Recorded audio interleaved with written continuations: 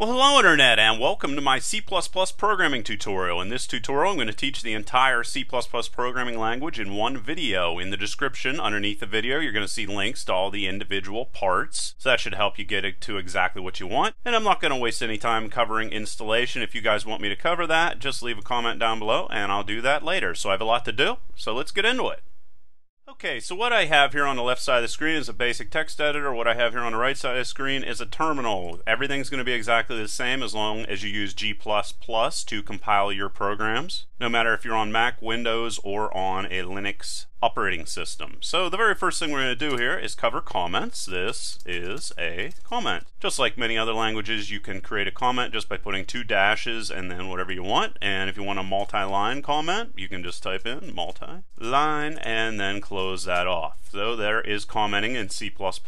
First thing we're going to do here is include some outside libraries. We're going to have some functions that we're going to want to use. So this one's going to allow us to use a function called cout and a whole bunch of other different things. You're going to see here in a second. That'll be used for vectors. This will be used for strings, and then this will be used for file I/O. Now all of your code is going to be contained inside of a main function like this, and then you're going to have a curly bracket, and then you have a closing curly bracket. Now inside of here you could call the function cout either using cout or std_cout like this. What I want to do is get rid of this part, and how I get rid of that is right here, right after the include statements. I'm going to type in using namespace st. And that's going to keep me from having to type that out every single time. Now if you wanted to do a basic hello world type of statement here, all we're going to have to do is type in hello world using cout, which outputs the text that we have here, and a carriage return whenever we type in the same brackets you see right there,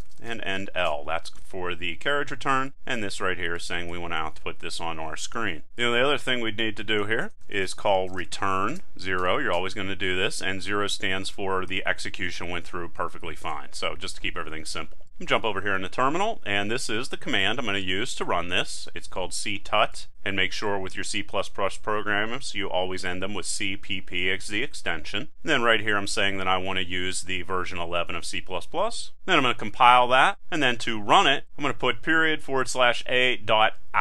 And if you're on Windows, you would just type in A, and you can see hello world prints out right like that. So the next thing we want to discuss here are variables and data types. Now variables start with a letter and can contain, of course, additional letters, numbers, or underscores, but they must start off with a letter. And here we're going to actually create a constant variable, which is going to be of type, data type, double, which means that it contains floating point numbers or decimal places. And here we're going to give it the value of 3.1415926.535. And once again, constant being here just means that this value cannot be changed, and normally whenever you define constant variables you make their names in all uppercases. Other data types that are available to you are characters, which contain just one character, and they are going to be surrounded by single quotes. So let's say I have a grade equal to and A, right like that, and there you go. And a character very specifically is going to take up 1 byte inside of memory. Booleans, which normally start with is whenever you're defining the variable name, can contain true, which is going to be comparable to 1, or false, which is going to be comparable to 0. Ints or integers are just whole numbers without decimal places. Floats are floating point numbers just like doubles, and they normally are accurate up to 6 decimal places. Let's just say favorite number and just copy this guy. And doubles, of course, like I said before, are also floating point numbers, but they tend to be accurate up to around 15 digits in length. And then of course if I want to output one of these variables on the screen, I'm going to use cout again, and then I could say favorite number inside of double quotes, and then to output it I just put another bracket inside of there, favnum, and then of course end L for a carriage return, and there you can see favorite number 3.14159.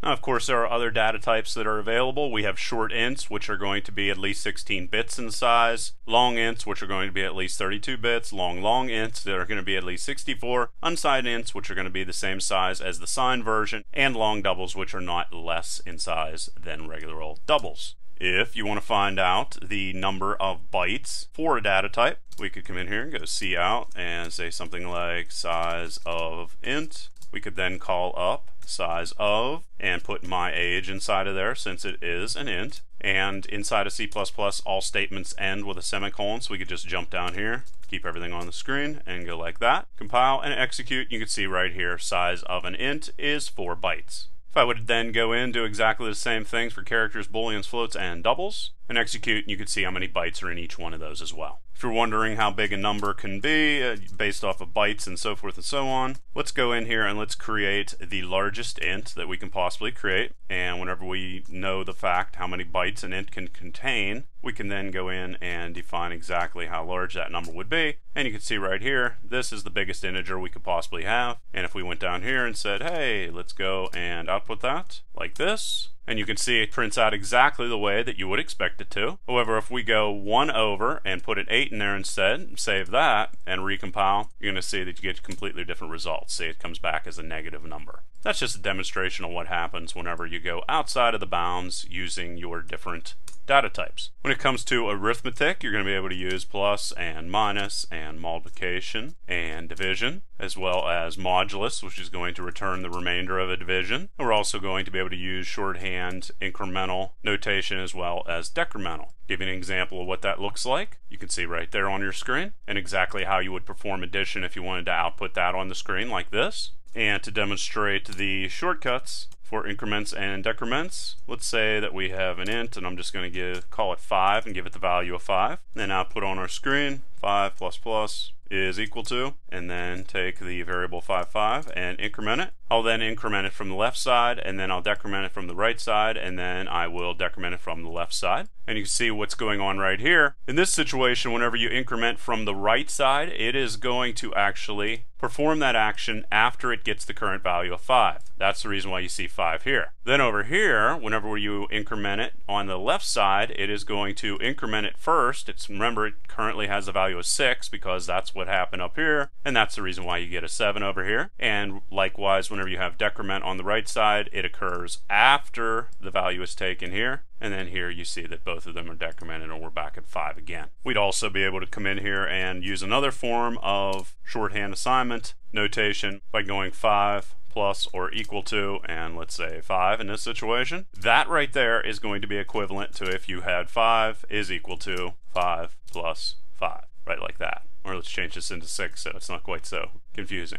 And yes, you could put multiple statements here on the same line just as long as you have semicolons. That's how C++ defines that a statement has ended. Another thing that's important is to understand order of operation, in which basically it states that if you have some calculation that's being performed, the multiplication and division are going to be performed before any addition or subtraction. And you can see right here exactly what we're doing. Here I have braces around the additions and subtractions, and up here I do not. And here if I execute, you can see I get dramatically different results. Why is that? Well, in this situation, we are going to have the multiplication occur first. That's where you're going to get 6 right here. Then we're going to jump in and have this add up to 3, which comes to -3. In this situation, we're going to perform addition and subtraction first, which is going to give you a value of 0. So when that's multiplied times 2, you're going to get 0. So use braces all the time. It's going to save you a lot of hassle. Now let's say we come in here and we want to show some division here on our screen. And this is exactly how we would do that. 4 divided by 5.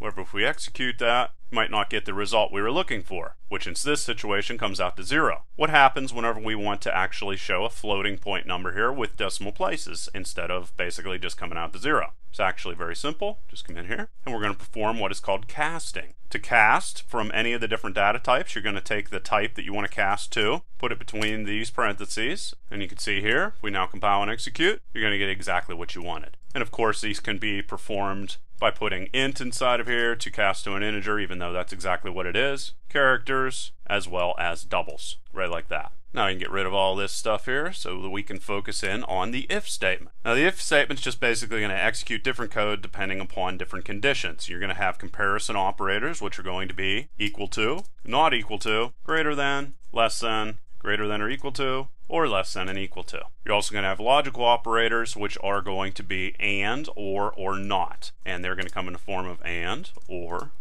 not. So let's go and take a look at some examples of how we could use these. Let's say that we create an age which is equal to 70 years old, and another age at last exam. Let's say we want to set up a little program here that is going to define if a person is going to be able to drive or not. And then we're going to have is not intoxicated, and we're going to set that to true. Always a good thing if you're going to drive. Now we're going to come in here with our if statements. We're going to say something like if the age is greater than or equal to 1 and there's the logical operator. Make sure you close all the brackets off the right way. Age is less than 16 in this situation. Well, in that situation, we're going to say that they cannot drive. Now, if we want to check another condition, we're just going to type in else if. And in this situation, let's check to see if they're intoxicated. In this situation, we're going to use the not symbol, and we're going to say is not intoxicated. And all that's going to do is take this true right here, the not in this situation, and turn it into false. And in that situation, we're going to say you can't drive again. I could also come in here and do an even more convoluted thing. If, and I could say something like age is greater than or equal to 80, and then do another completely different comparison. Age is greater than 100, or, more brackets here, age minus age at last exam, and then close that off, greater than 5, and then close these off. So what I'm basically saying here is if the person is over the age of 100, we're not going to allow them to drive. If they are going to be over the age of 80 or equal to, we're basically going to require them to take an exam every 5 years to verify that they are actually still able to drive. It's kind of a convoluted example, but I'm just trying to find a reason to be able to come in here and show you how all these different things work. And in that situation, we're going to say that they can't drive. And then finally, for everything else that isn't checked, if we want them to have the ability to drive, if they make it the whole way down here, we're going to just type in else. And there you go. You're going to see that that works for you. And here, if we execute it, you're going to see that yes, indeed, this person can drive. So that's a pretty convoluted example of how to use if statements, as well as else and else if. Now let's take a look at the switch statement, which is basically going to be used whenever you have a limited number of possible options. So let's say we have int greeting option, and let's say they chose 2. Then what we're going to be able to do is check the versions or the values of greeting option with our switch statement, put it inside of curly brackets again, and we're going to say case if the value of greeting option is equal to 1, well then we're going to say that we want to print out on the screen bonjour. Then to jump out of the switch statement altogether, we're going to type in break, and if you didn't check that, it's going to continue to check all of the other possible values, like it will jump down here if you don't have break inside and check to see if it has the value of 2. So you want to make sure the break's in there. And you could have hola and all those other different options. And then finally with the switch statement, if you want to have a default thing that it's going to do, if none of the other things match, you just type in default and then cout and hello, right like that. Don't need break here in this situation. And you can see based off the fact that they did enter a 2 here, that hola prints out on the screen. That's basically everything you need to know about the switch statement. Now we'll take a look at the ternary operator, which is going to perform an assignment based off of a condition. And its basic format's going to be variable is equal to, there's going to be a condition here, followed by a question mark. And this is the value it's going to be assigned if it is true. And this is going to be the value that's assigned if it's false. And to show you a real example, let's say we have integer, largest num, and in this situation I'm going to use real numbers. We're going to have our condition, is 5 greater than 2? Put our question mark. If it's true, then we're going to assign the value of 5 to largest number, and if it's false, we're going to assign the value of 2 to that number. And then of course we could print that out on the screen. So that's simple, ternary operator. Now let's take a look at arrays. Now arrays are just going to store multiple values of the same data type. So let's come in here and provide our data type for our array. Just think of arrays like boxes, because that's basically what they are in memory. So let's have an array here, and you have to define inside of arrays how many boxes you need or how many pieces of data you want to store in them at the very beginning, and then this cannot be changed. We'll look at vectors later whenever we want to look at a way to change those values. Could also come in here and let's say we want a array full of bad numbers, and it's also going to need 5 spaces to hold these numbers. This situation, we could come in here and type in all these numbers that we want to store, right like that. You're going to be able to get the first item in the array with a label, and the labels for all of these array items are going to start with 0, so this is going to have an index or label of 0. This is 1, 2, 3, 4. And if we want the very first bad number in this array, we're going to type in 0, just like I said, and change this to bad nums. File and execute, you're going to see the 4 pops up because that has the index of 0. We're also going to be able to come in here and create multi-dimensional arrays, which is just going to be boxes of boxes. So let's say I wanted to have a character array that's going to be multi-dimensional, and I'm going to have 5 spaces in the first array that's created here and 5 in the second array that's created here. I could then come in and define that I want to store the letters for my name. We're going to use 2 curly brackets in this situation. Then we're going to close off that first with a closing curly brace and then open it up again. And here I can put my last name. We can jump down to the next line so it's a little bit easier to see. And we're using characters here. Characters always use single quotes. Strings, as you're going to see later on, always use double quotes. And then finally, after we have all those in, put the 2 curly braces in there closing, and there you go. That's a multi-dimensional array. If you would then want to get hold of and print out the, let's say, the second letter in the second array, use cout again, second letter in second array. We would go my name in this situation, and we want to get the second one. Well, in that situation, second is equal to 1, and then the second letter in the second array, go right like that, and there you can see right there A pops up, which is exactly the right one. You could also come in and change the value in the array just by using its index. So we'll say my name, and let's say we want to get the first array, which is 0 in this situation, and the second letter inside of it, or the third letter in this situation, and we want to change that to E. No problem. We can then come in here and change this to exactly the same place. File and execute, and you can see here the new value is E, just like we set it right there. Now I'm going to leave everything here because I'm going to use it while I demonstrate exactly how the for loop works. Now the for loop just allows you to continue executing code as long as a condition is true, and you're going to define it with for. Here I'm going to give the data type for the value that I'm going to increment, and I'm going to give it the initial value of 1. I'm going to say that we're going to continue incrementing as long as I is less than or equal to 10, and then we'll have to increment it right here, curly brackets. And inside of the for loop we could go cout and just print all of these on our screen. And there you can see it printed out 1 through 10. Now we could also come in here and use our multi-dimensional array by stacking inner for loops. And we'll just go for, and integer j is equal to 0. We're going to use 0 here because arrays start off with a 0 index. So we're going to say while j is less than 5. We're going to continue to cycle through here. And then inside of here we're going to put another for loop. Let's have this be k is equal to 0. K is less than 5. Increment the value of k. And then we can come in here and print out my whole entire name by just putting j and k inside of there. And then finally, see I didn't put the end L in there. After it's done going through the for loop, I could then come in here and put the carriage return in and execute. And there you can see it printed out my name. Remember I changed the E here, and then it went and printed the last name. And that's what it's simply going to do. It's going to go to the first array, cycle through everything using this for loop right here. Then it's come down here, and then J is going to come up here, and it's going to print everything out. So that's how for loops work. Now let's take a look at while loops. Now you're going to use while loops instead of for loops when you don't know ahead of time when your loop is going to end. So let's say we have a random number, and this is how you would generate random numbers inside of C++.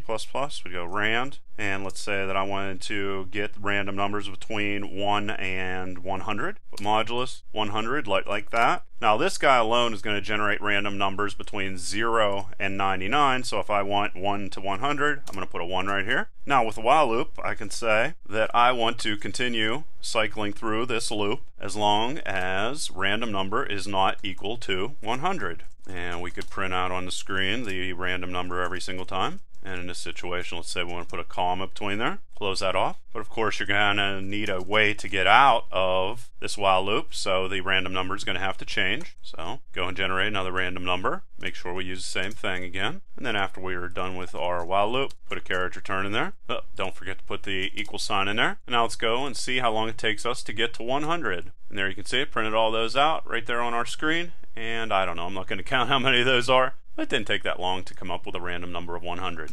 Another thing that's kind of interesting is you can basically simulate exactly what a for loop does using a while loop. The only thing is we're going to have something that's going to increment for us. This index right here will do fine. And in this situation, of course, keep it outside of your while loop, just like we did with our random number before. And we're going to say that we want to cycle through as long as index is less than or equal to 10. And then inside of here, output, value of index, and then, of course, increment your index right here. And you can see you can do pretty much exactly the same thing you can do with a for loop with a while loop. And that brings us to do while loops. and they're going to be used whenever you want to execute whatever is in the loop at the very least one time. And I'm also going to talk about strings here for a second, because we're now going to also cover how to get user input. I'm going to create a string, which is just a series of characters. That's all a string is. Int number guessed. Give this value of 0 to start off, and then the do while loop is just going to start off with do, and then in the very end of it we're going to have the while part. So you know everything is going to be executed that is in the loop at least once, even if int number guessed is not equal to 4. So int number guessed is not equal to 4, and this is going to be a basic like guessing game, and you have to put a semicolon here at the end. Don't forget that. Now inside of this, we're going to get some user input. We're going to start off by saying that the user of our program is to guess a number between 1 and 10. We want to allow our user to enter some input, and to do that we're going to type in get line. We're going to type in CIN, which is going to be the source of the user input, which is going to be the keyboard in this situation. And then we're going to have to say where we want that value to be stored. In this situation we're going to store it in the string number guessed. If we want to convert the string into an integer, we can then go int number guessed. We need to do this because this guy right here, we're not going to be able to compare a string to an integer of 4, but it's easy enough to change. We're just going to type in STOI, which is going to convert a string into an integer, and then we'll pass in number guessed, which is our string, and then we could print int number guessed if we would like, and this is going to continue to cycle until they enter the number of 4. And then if they get out of our do while loop, we could come in and go cout, you win. Otherwise it's going to continue to ask them. As you'll see, guess between 1 and 10. I type in 1, ask me again, 2, now 4. You can see I won. Alright, so there's user input converting from strings into integers, do while, and a whole bunch of other different things. Now let's take a deeper look at strings. Now in C++, in comparison to C, C++ is going to provide us with string objects. And like I said before, they are always going to be surrounded with double quotes. And just to cover this real briefly, inside of C you would have previously made strings by saying something like happy array 6 like this is equal to, and then created a character array. So we'll just type in happy, and then you had to always end it with a backslash, and then a 0 with a closing curly bracket, and that's how we were using strings inside of C. The C++ way is much better and easier. So we're going to say string birthday, string is equal to, space in there, birthday. And there we are, we're done. Now we could of course combine these guys, and how we're going to combine them is with the concatenation operator, or just a plus sign, or you can just call it combine. You can call it whatever you want. So birthday string, and there you can see it printed happy birthday. Combine both of those, printed them out to screen, and then perform a couple other different operations. Let's say, let's call this your name. Always need to define your variables before you use them, and then I'm going to have it come in and print out the screen to get you some user input. What is your name? Get line, it's going to get the user input, get it from the keyboard, store whatever they enter into your name, and then I could go cout, hello, put your name inside of there. What's your name? I could type in Derek. Hello Derek, talks to me. Could then come in and create, let's say, a double in this situation. Euler's constant. If you don't know what this is, don't worry about it. It's just a random number I thought of, or Euler thought of actually. I could then go string, Euler guess. If we wanted to do like a little quiz application, get an uppercase letter right there. Just makes it easier to be able to read the variable names. And then I'll go Euler guess double. And now I'll come in here, ask them what is Euler's constant. I could then get whatever they enter inside of here, and don't worry about it. I'm going to show you how to convert from doubles, or from strings to doubles. All you need to do to convert from a string to a double, and we're going to store it in Euler guess double, is type in, instead of STOI, STOD, right like that. And Euler guess is the string value they entered, and then I'll say if Euler guess double is equal to Euler constant, which you can see all those on the screen, curly brackets again, cout, you are right, and then else, you are wrong.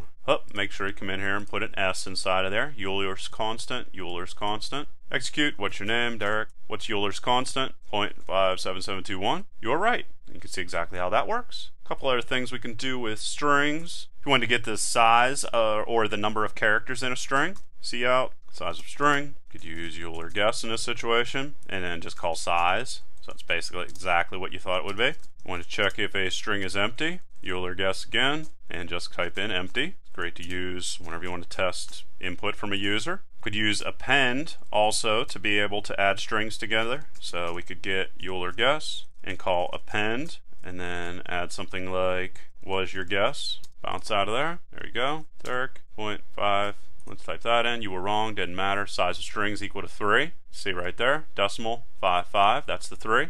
Is string empty? 0 comes back or false. Well, it's obviously not empty. And then it prints out my guess there on the screen. Come in here and create another string. Let's call this dog string. Give it the value of dog. And cat string. Give it the value of cat. We can compare numbers. So let's say I want to see out, or compare strings with the comparison function. And let's change this to dog, and this to cat, and change this to dog. And you can see in this situation, whenever a value is equal, like it is here, dog string and dog string, you're going to get a return value of 0. You're going to receive a 1 in this situation if it's less than, and a -1 if it's greater than. And this is all based off of alphabeticals. So we could also come in here and assign copies of a value to another string. We could go whole name is equal to, and go your name, assign, and I could say your name, and there you go. I could then get a substring. So let's say that I wanted to get the first name. Well, I would go whole name like that, dot, assign, and I would pass in the string I want to work with, then the starting index from which I want to first start pulling characters, and then the number of characters I want, which is 5.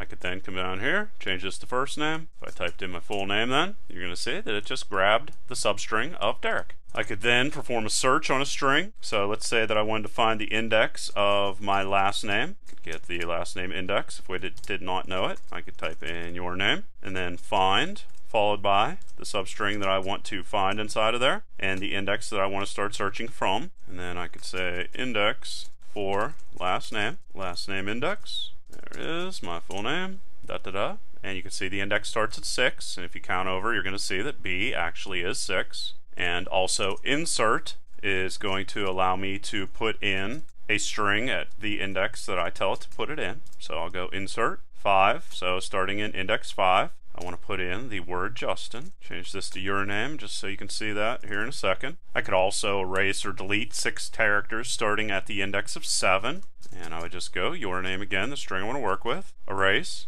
starting at 6. I want to delete 6 characters starting at the 7th index. And then print it out there again. And then finally I could also come in and replace. Let's say I want to replace 5 characters starting at index 6. Well, there's the index 6. I want to replace 5 characters, and let's say that I want to change it to Maximus. So my new name will be Maximus. And make sure that is name, your name. And here's my name. And you're going to see all the changes that are made to it. Right there I inserted Justin inside of there. Right there I got rid of it. And then right here I performed a replace to change my last name to Maximus. So there is a lot of stuff about strings. Okay, now let's talk about vectors. Now vectors are just like arrays. The only real difference is that their size can change. And how you create a vector is type in vector and then the data type you want to store. And then let's say that I want to store lottery numbers in my vector. I'm going to decide that the initial size should be 10. I could then create an array to show you how to put an array in a vector. And let's say it has a size of 5. And then we'll initialize it just like we did before. 14, 24, and 34, like that. We can then go and take our vector and insert our array, and how we're going to do that is go lottery number vect and say that we want to start inserting at the beginning of our vector,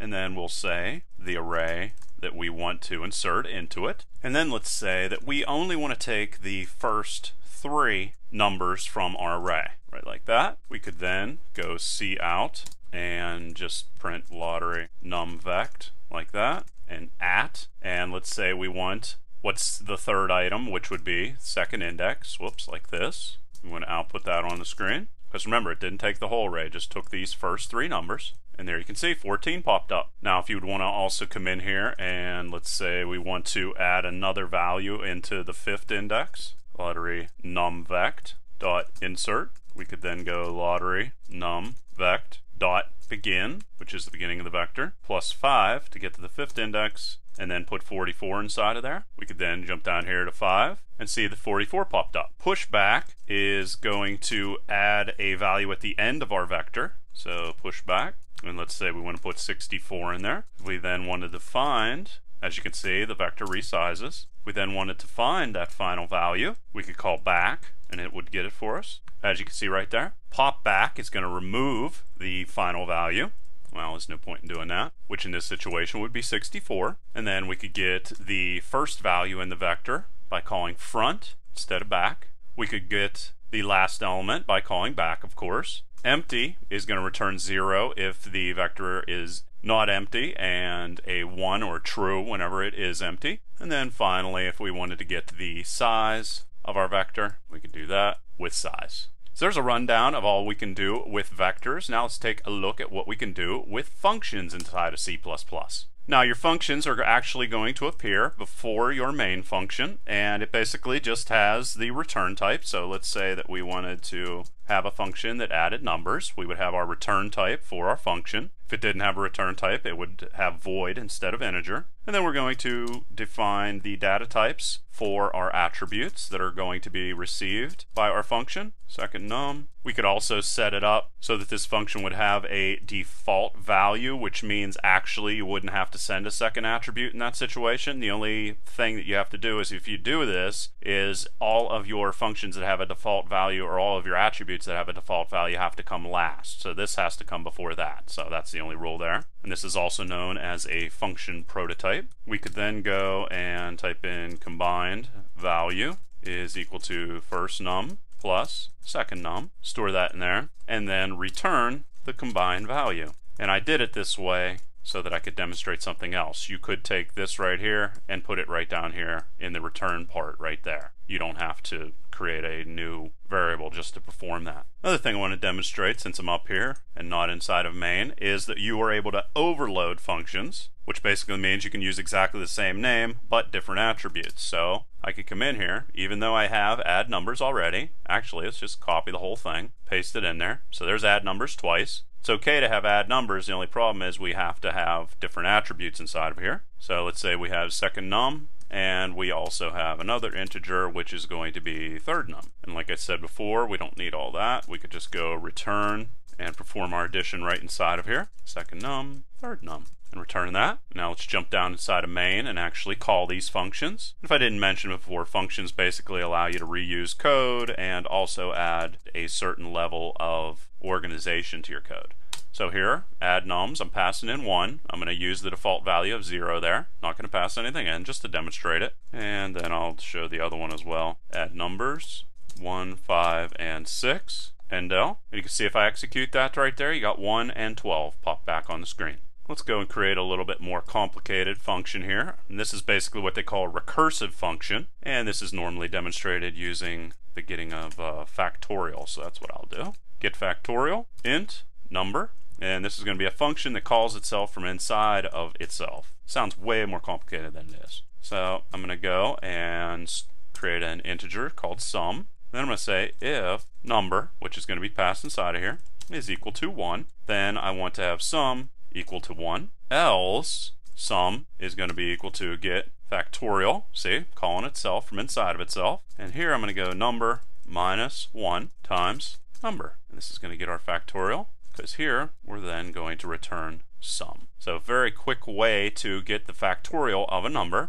And basically what is going on here is right here, we'll come down to this part. This is the first time through this function. And let's say number is equal to 3. Well, in that situation, get factorial is called with the value of 3. Well, it'd actually be 2. Let's just focus in on this one right here.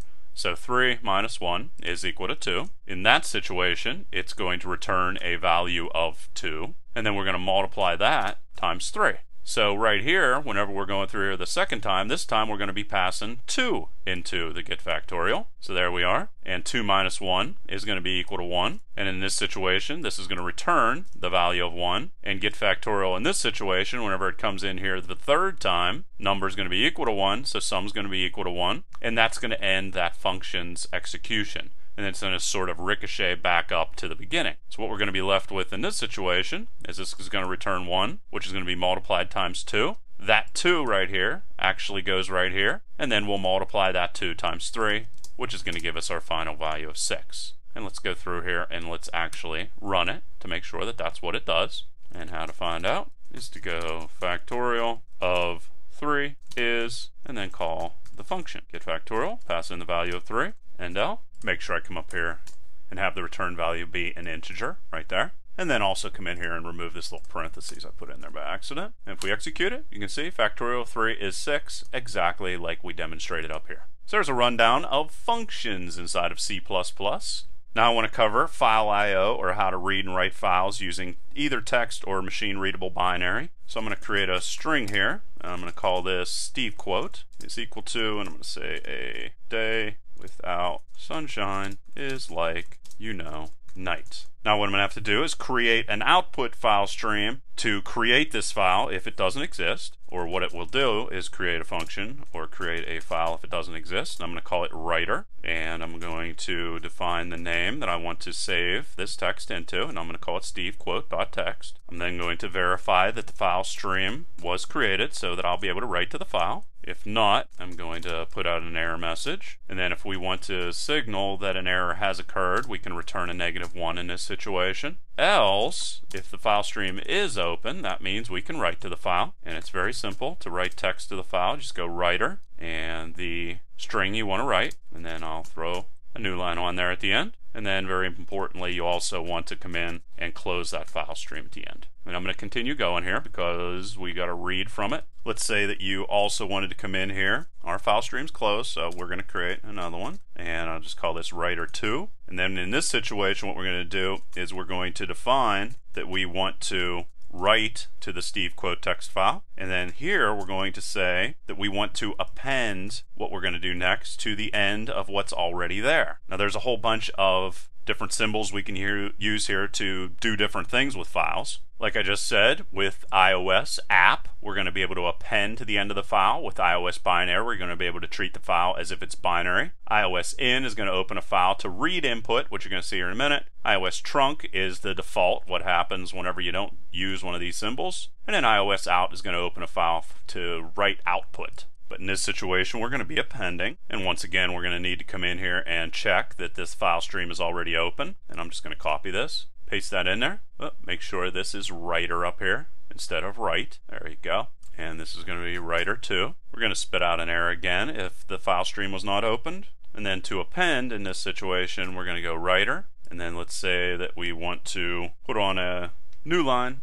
\n, and then a dash, and then type in Steve Martin. We then could come in and say writer close, and there that is. Alright, so we wrote and we appended and we created the file and did all that. Now I'm going to create a character that's going to hold each of the individual characters we're going to read from our file, and we're going to read these characters using an input file stream. So input file stream, and I'm going to call this reader, and you need to tell it exactly what file you're going to be reading from. And then I'm going to check if that stream is going to be open, just like we did before. Put the reader inside of there, come in here and print error again, return error code -1. Else, we know that we got our stream open and we'll be able to read from that file. And we're going to use a for loop in this situation to read each character from the stream until we get to the end of the line. So I'm going to go int I is equal to 0. Then I'm going to go while the reader does not get to the end of the file, we're going to continue reading characters, and then we'll call reader get to get the next letter of output that we want. And then in this situation, let's just say that we want to print that out to the screen, type in letter. Then after the for loop's all done with, you can go cout and del, and then once again close the reader. If we did that all right,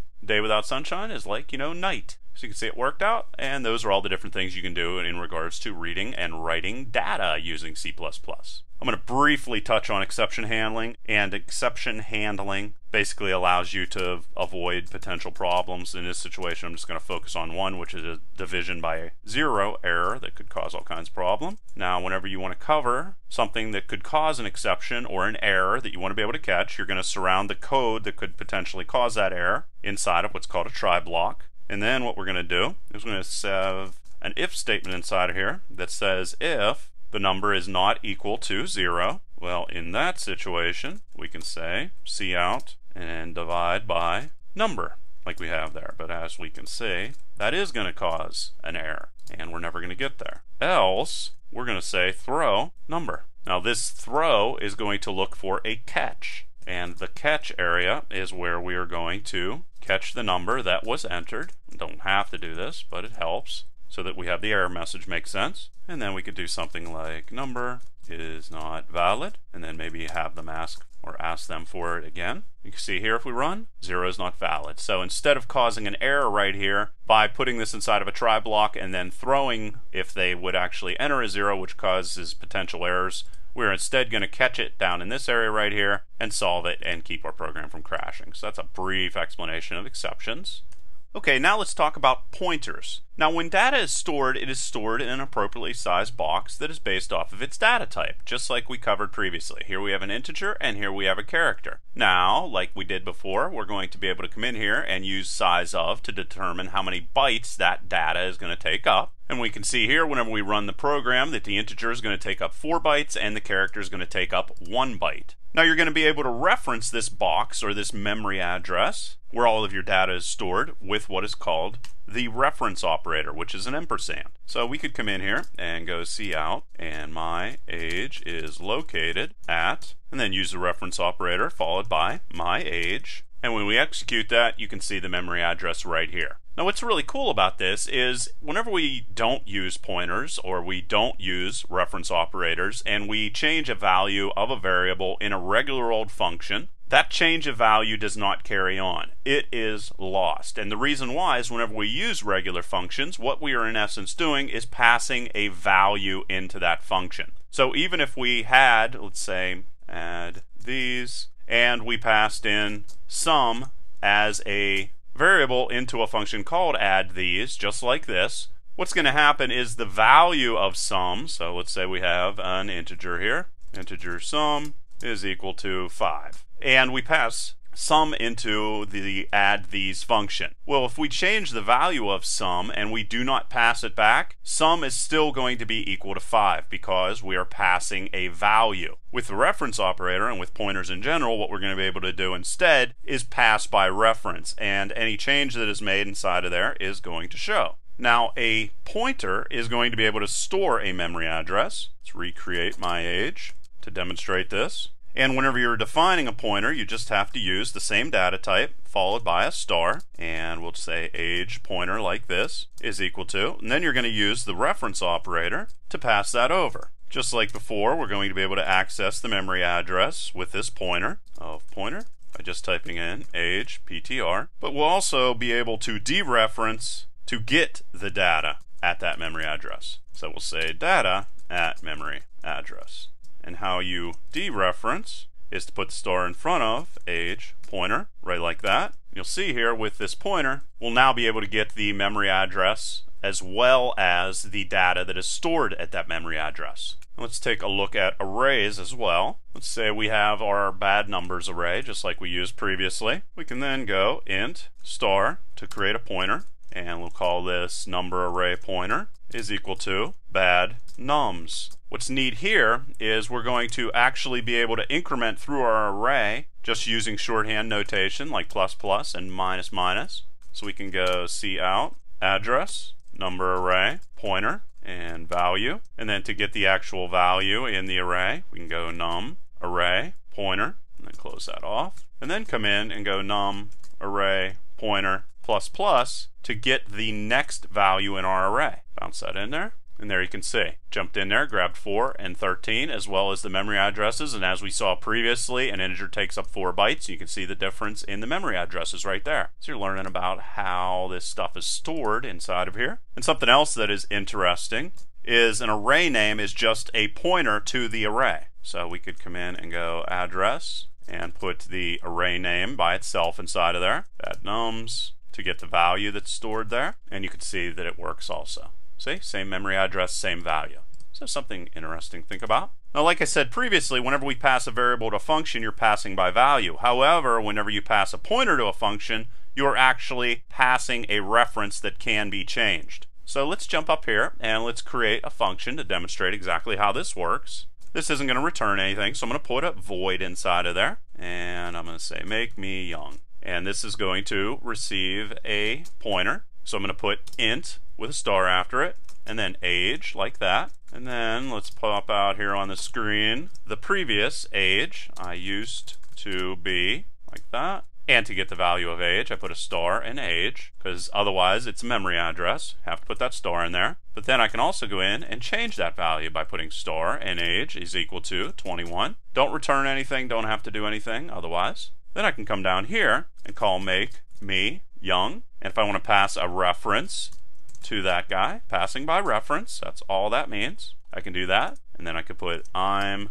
and then just to check or verify that it actually changed that age, I can do this. And you can see, I used to be 39, that came from the function, then we changed it to 21 inside of the function, and then you can see here that it changed globally. You can also come in here, and once again this ampersand is going to denote that age reference will be a reference to the assigned variable. So there's a reference, the difference between a reference and a pointer, which I'm going to get more into when you should use one and when you should use another one. Then we're going to be able to go see out. You're actually going to use references more than you use pointers. Like I said, that's coming in a second. Another thing that's interesting is we could take this reference and increment it and see that that also changed my age, right like this. And you can see, here's my age at 21, here's my age at 22. Again, globally, we're changing all of those. Then let's create another function. This one's going to be called ActYourAge, just to pass the reference and show the difference between passing that reference and dealing with pointers. Come up here and create another function. It's also not going to return anything, just to prove that nothing's exchanging hands. ActYourAge, except we're passing a reference this time, so we're going to put the ampersand inside of there, and I'm just going to put age there again. Doesn't matter what I put. And then here I'm just going to say age is equal to 39. Come back down here again, just demonstrating the difference between passing by reference and passing by pointer.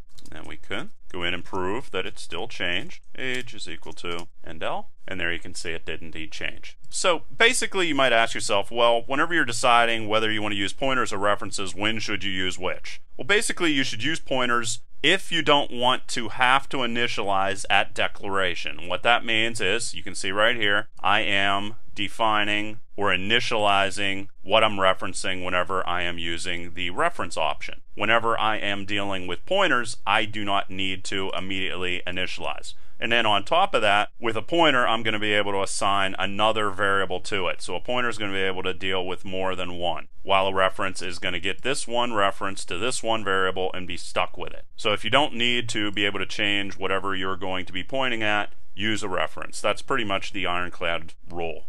And that's the basis of pointers. We're going to get more into them here in a second, but now I'm going to jump over and talk about classes now. Now in object-oriented programming, what we're trying to do is model real-world objects like an animal in code. And how you do that is you think about, well, what makes a specific object an object? Well, each object has attributes such as height and weight and whatever, and it also has capabilities. So it can run and it can eat, just to be really simple there. Well, these attributes are going to be modeled in the variables, and these capabilities are going to be modeled in the functions or the methods. Same thing, just a different name. So what I'm going to do here inside of my class is I'm going to have some of these things be private.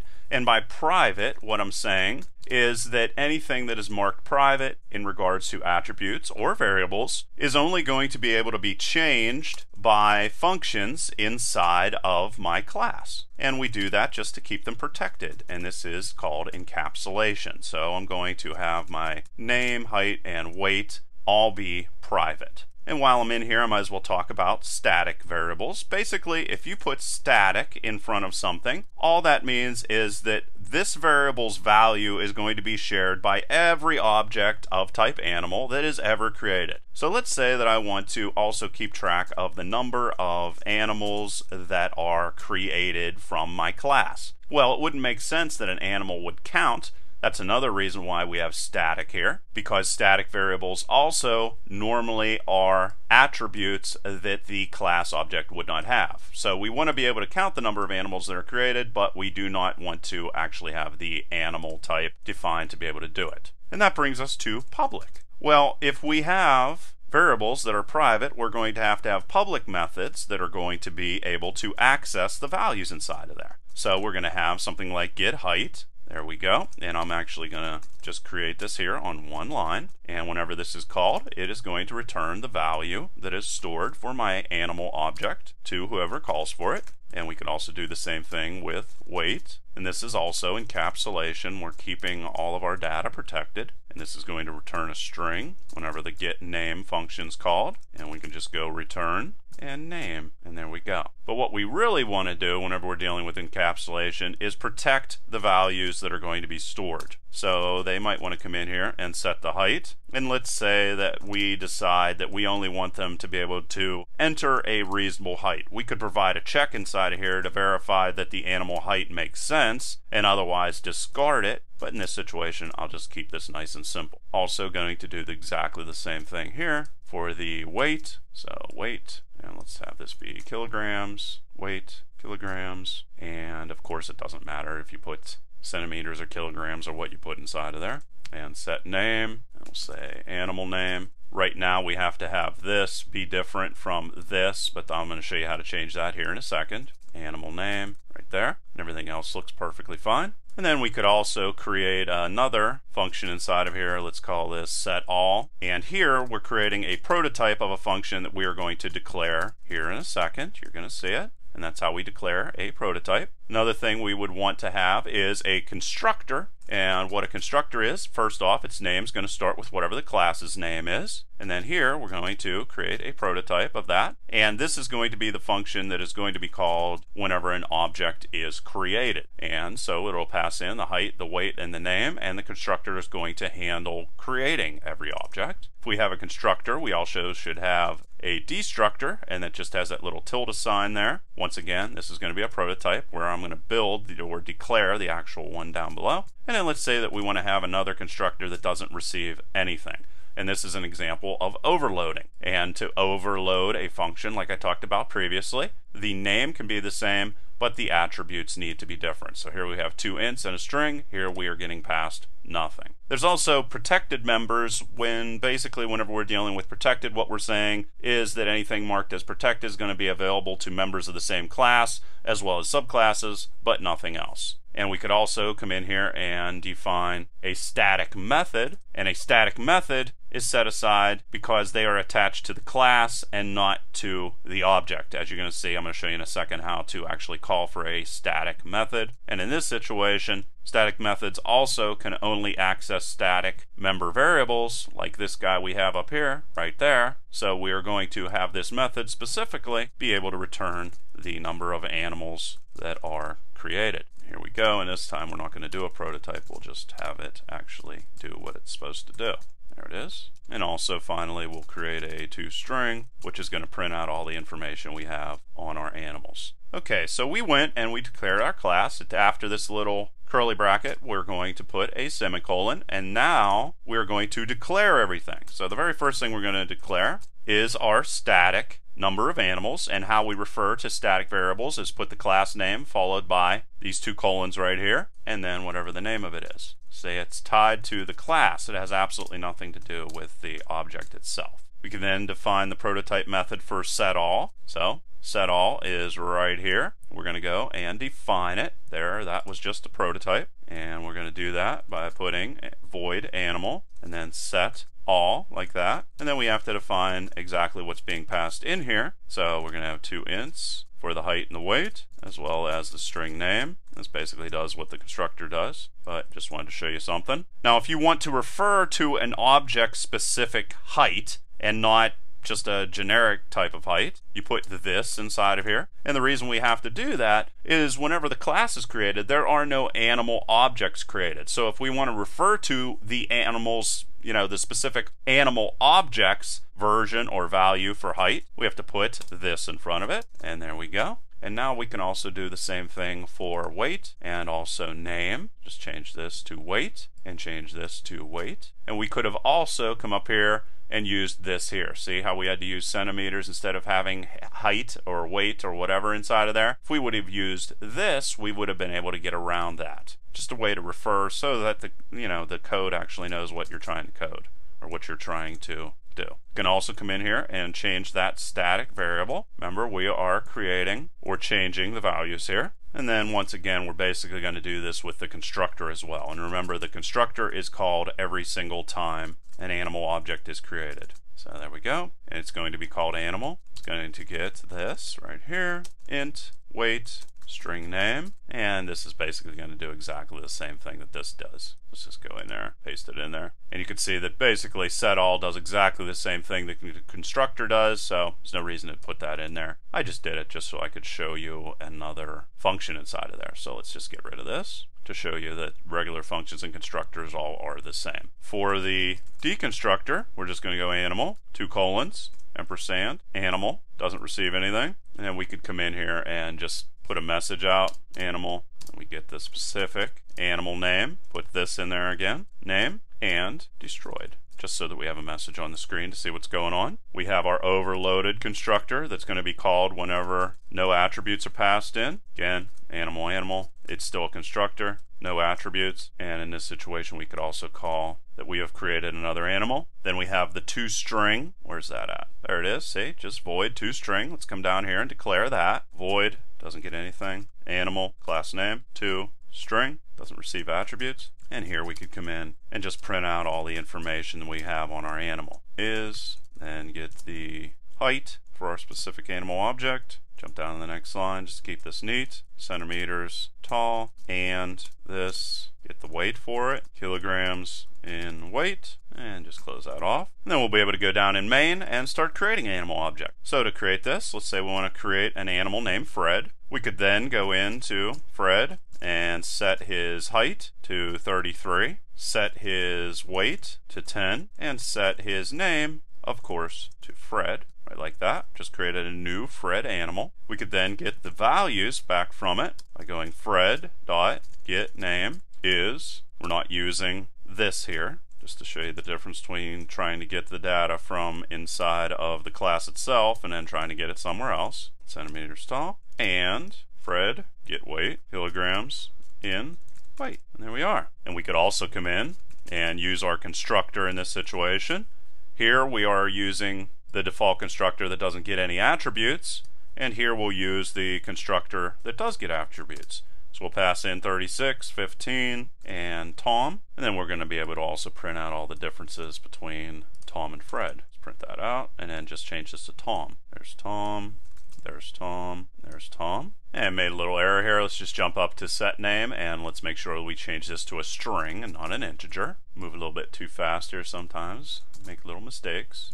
And there's animal name. Let's also come down here and change this name and then change this to name. Alright, so there you go. Now you saw that we created a Fred and a Tom object. Let's go over and execute that. And there you can see Fred is 33 centimeters tall, 10 kilograms in weight. Tom is 36 centimeters tall, 15 kilograms in weight. And here you can see the destructor was called to destroy both those objects since we no longer need them. Now we can also come in and inherit all of the attributes and the methods that are created from the animal object, and instead use them in our dog class. So there we go. We just need to create a new dog class, and to inherit all the animal classes we just put a colon and then public and animal, and that's all we need to do, and we have everything that is defined in the animal class. We could come in here, of course, and create some new ones. So let's say we wanted to have a sound string that is going to have the value of wolf. And then we could also come in and create a bunch of public methods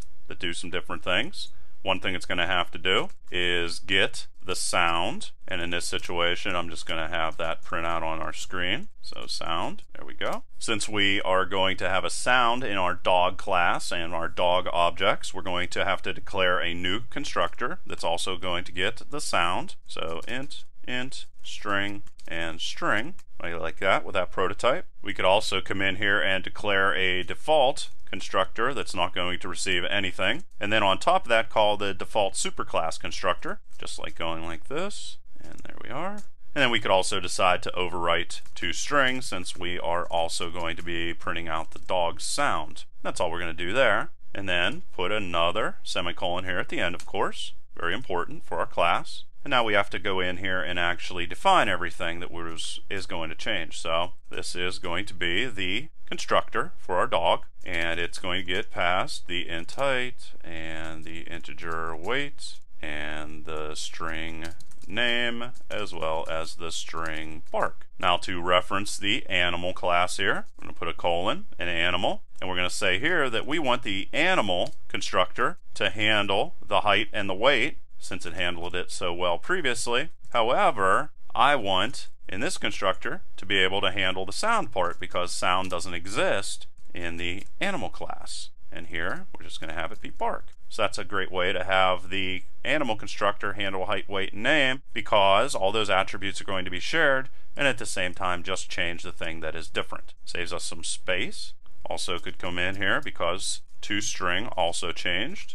So let's go in here and change it. And because the attributes like name and height and weight were private in animal, I'm going to have to use the get method to be able to access them. So I'm going to say this get name, right like that, is this get height, centimeters tall, and this get weight, kilograms in weight, and says, this is the thing that's different, jump down here, this sound. Okay, now I can demonstrate actually creating a dog object. So let's just go dog and let's call him Spot. We're going to pass in 3816. His name is Spot and the sound is going to be woof. If I also just want to demonstrate using static methods here, go cout number of animals that were created, animal, and to call a static method you go get num of animals. I believe that's what I called it.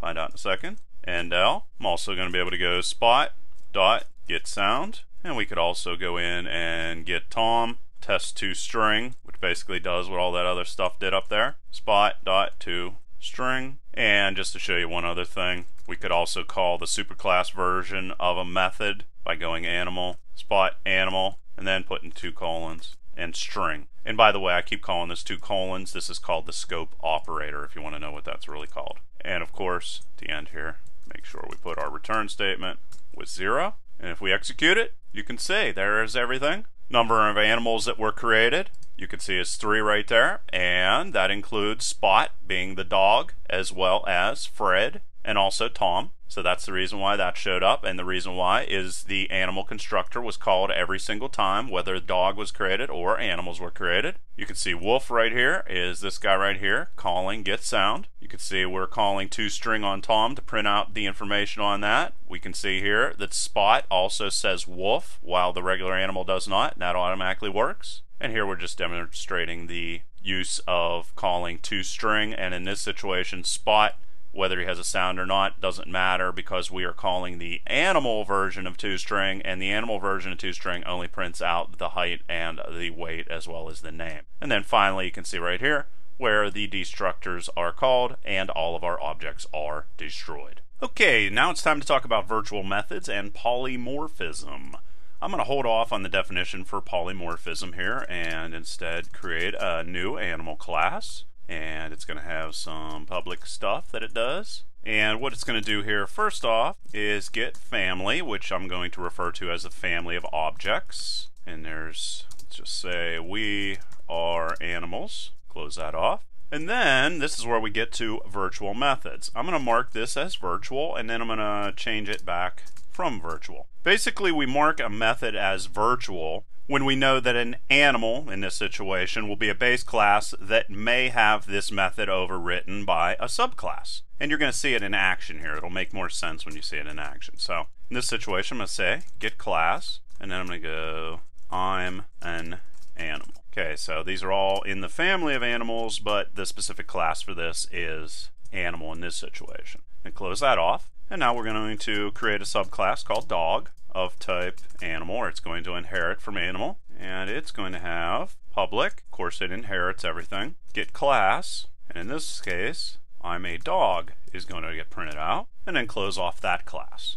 Now what we're going to be able to do here is come down inside of here, create an animal class, it's equal to new animal, and dog in this situation, new dog. Now in this situation, it's not going to matter if this is marked as virtual or not, because these are both references to animals and dogs. As you can see right here, I can just go animal dash get class and dog dot get class, right like that. Here I got the virtual part off of there. And here you can see if I execute this, I'm a dog and I'm an animal, both print there on the screen. If I was, however, going to try and call get class from a function, you're going to see that we get some problems. So here we're going to say void, what class are you? And we pass in an animal object. They're both animal objects, remember? Well, you would think I'd be able to go animal, get class, and get exactly the same results. However, as you're going to see, if I do that by passing in animal and dog, we don't get the results we expect. Instead, what happens is I'm an animal gets passed in both times. If we want to be able to call the proper get class for the dog and the proper get class for the animal, all we need to do is come up here and type in virtual. And all that means is it's saying, hey, we expect this to change, so if you get a dog, whether it's an animal or not, why don't you go take a chance and take a look at if get class resides in the dog class or dog object. And there you're going to see everything prints out exactly the right way. Now we're going to come up and create a couple more classes. Let's say that we also want to create another class, and let's call this German Shepherd, which is a little bit more specific. And it is going to be of type dog, and then we'll go in and type in public void and overwrite get class with I'm a German Shepherd, endl, closing curly bracket, and void get derived I'm an animal and dog, endl, closing curly bracket, and now come down here and experiment a little bit more. See, basically polymorphism, all it means is whenever a animal is passed in this situation, like it did right here, we passed in an animal object, it's automatically going to find the right method to call. So that's basically it. Now there's many ways you can apply polymorphism, but polymorphism on its own looks like that. So let's create a dog object, and then let's create a German Shepherd and call him Max. The base class can also call derived class methods as long as they exist in the base class. So we're going to come up here, create an animal, it's a pointer to the dog, and to get a reference to spot, we just put that little ampersand in there, create another one, and then point this to the German Shepherd. Get a reference to that with Max. We can now call the method that was not overwritten by any of the other classes. Get family, that's the same in animal. We could also call get class, which was overwritten, and then come in here, change this to void, sorry about that. And then of course also close off our class with the curly bracket and execute it. And there you can see, we are dogs. We were able to call this guy properly. And then I'm a dog. See, this is a reference to dog spot. And we were able to call the proper get family because this was listed as an animal, and also we were able to call the very specific class that resides in dog even though these were listed as animals. Another example of polymorphism. Another thing that's neat is we can actually call the superclass, or German Shepherd, because everything is inherited, so we can call get family that resides in the animal class, and of course we can also call the overwritten German Shepherd version, Shepherd, and it's automatically going to go and get the right thing. As you can see right there, we are animals, and I'm a German Shepherd. So there's an example of using virtual methods as well as a whole bunch of different examples on how polymorphism works. And then to finally get polymorphism 100% in your head, let's go and create an animal object as well as a dog object and a cat object that all inherit from the animal class. Now the animal is going to be a virtual method, again, because we're going to override it, and we're going to treat them as animals, because they are, curly bracket, and we'll say the animal says ger, basically going to do make sure you put that closing curly bracket on there, and then we're not going to copy the virtual part in this situation. In the dog here, we're going to say the dog says woof, and then the cat says meow. As homework, you could look into how you would actually set up an animal class as a capability class that exists only to be derived from. So look into that. There's your homework, because you guys ask for homework all the time. And now I'm going to also jump in here and give you an example of what an abstract data type looks like. So let's say we have a car, and this is more for completionist reasons than anything else. We could come in here and public again, virtual int get num wheels, the value is 0, and virtual int get num doors, and then you'd be able to derive this by coming in here and creating a new class called Station Wagon. Inherit from car, even though car doesn't do anything. Closing bracket, move that up. And then come in and define everything that we saw in the generic car, or the generic car abstract data type. Get num wheels has 4 wheels, like that. Close that off. And then we could go int get num doors, just like we defined up here in this abstract data type for car. Station wagon has 4 doors. And then we could also come in here and go station wagon, create an empty constructor and a destructor, right like that. Now let's jump down in main and play around with these guys. So we're going to create another animal here for our cat, and to do that we just call cat and animal dog, new dog, and we can see that if we call the cat specifically saying we want it to make a sound, and then we do the same thing with the dog, you can see that the cat says meow and the dog says woof, even though they're both set up as animals. And now let's go in and test our abstract data type with the car. Let's create a station wagon of type car. It's equal to new station wagon, right like this. And even though it is a car object, get num wheels, you can see that station wagon has 4 wheels, shows up there on the screen. So there's a whole bunch of different examples of polymorphism and a whole lot of information on C++. Hope you guys enjoyed this video. If you actually watched the whole entire thing, please leave a comment telling me so. I would really appreciate that. And please leave your questions and comments below. Otherwise, till next time.